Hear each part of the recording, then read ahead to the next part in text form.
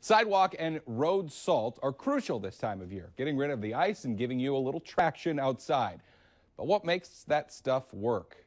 The Valley Today's Professor John Trierweiler is live with the NDSU chemist this morning, breaking down exactly what goes into salt. And John, how are your experiments going?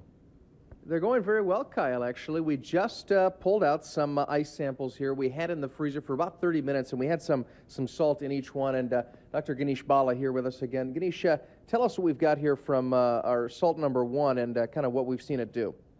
So the salt number 1, you could see it has pretty much dissolved all the ice on the top, and still you can see the chunks of ice on the bottom, which is potassium chloride.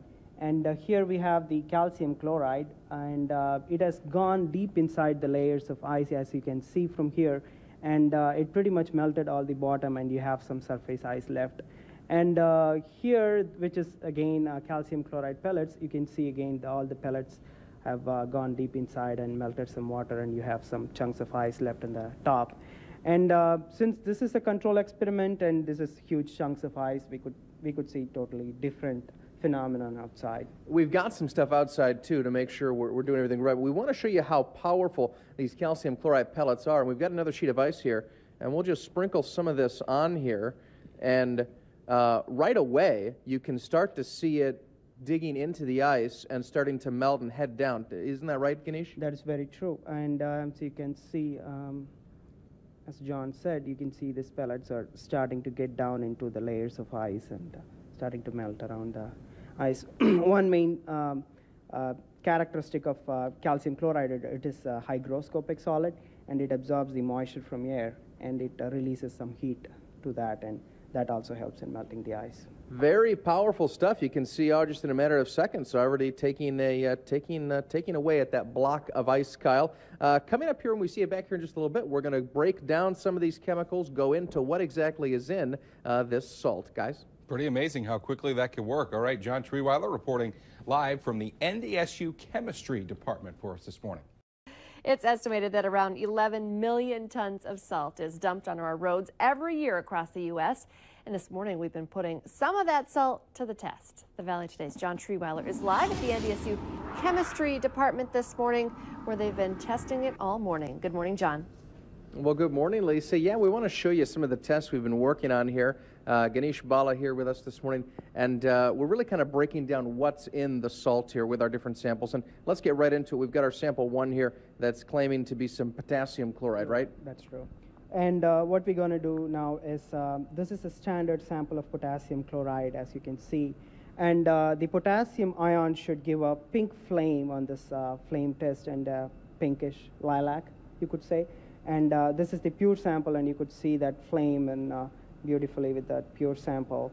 And now we're gonna do with that a sample which claims that it contains potassium chloride, and you can see that it is more orangish flame. And what most commonly people do with this common salts is that they mix it with a lot of silicates, and the silicates are to avoid the corrosion on the cements. So let's move on to the next sample. So we've got this is the calcium chloride, right? That's right. That's right. And that should give us a brick red flame, and it claims to be pure calcium chloride, and it is pure. And we can tell that by the color flame. And Lisa, we want to show you again how powerful that stuff is. We've got, remember, our sample here, and you can see some of the different holes that are inside that ice there as it's really starting to melt, getting a lot of water out there. This is almost popping out of its mold, and you can just see how the calcium chloride just ate right through that ice and just kind of dug its way in and started melting it. Some powerful stuff, some really neat, cool experiments, well, as we kind of find out which salt works best for you this morning, Lisa. All right, sounds great. Good to know. You don't want to waste your money when you're out, shopping for some salt. John Trierweiler reporting live for us this morning. Thank you. We are putting road salt to the test this morning, finding out what seems to work best in our frigidly cold winter weather. Yeah, the Valley Today's John Trierweiler is live at the NDSU Chemistry Department, where they've been putting salt to the test all morning. Hi, John. Well, good morning, Kyle and Lisa. I traded in my lab coat for, of course, a real coat because it's cold out here. But Ganesh Bala here, come on over, Ganesh, and explain to us what we've done. We've put out several samples here outside so it's not in a controlled environment. We've got our thermometer. We can see it's below 0 out, but yet this salt is still working up to its promise of working below 0, isn't it? That's very true, John. So first we can see the calcium chloride mixture. It worked pretty good, and it has removed some ice here. And as we can move here, this is the pure calcium chloride, and what it has done, as you can see, it has gone deep inside, and like we have seen inside, and it has removed most of the ice. And here we have the potassium chloride, and it also has done its own job. But with this temperature right now, the calcium chloride seemed to work pretty good. And important too, not only does it work good, but also it can be damaging to concrete, so don't like overload your driveway with it, right? That's very true, John. All of these salts will damage your concrete, and they have some additives to prevent it, but never overload your driveway with the salts. Okay, perfect. Well, Kyle, Lisa, lots learned this morning. Great tips, great advice, as hopefully we melt some ice out there and stay safe this winter, guys. Yeah, because we really do still have a lot of ice. We got that rain before this cold snap, and just haven't been able to get rid of it. John Trierweiler reporting live for us this morning. Thanks, John.